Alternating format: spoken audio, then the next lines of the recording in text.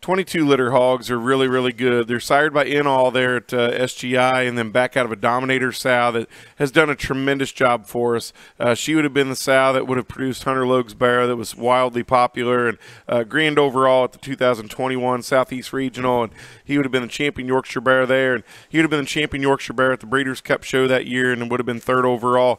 And then last spring, she would have had a Dynamite litter where she would have made the champion Yorkshire gilt and 7th overall gilt at the Ohio State Fair. And In-All is one that we used a good deal, and we like those pigs a lot.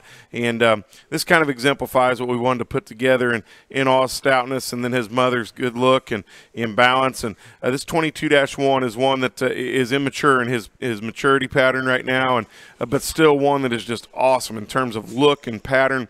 And our Yorkshires will tend to mass up and bulk as they get older, and there's no doubt in my mind this one will have enough. I think this hog is really unique in terms of look and pattern. Still really good on his feet and legs and up on his pasterns. Kind we like to feed and build around here. This is 22-1.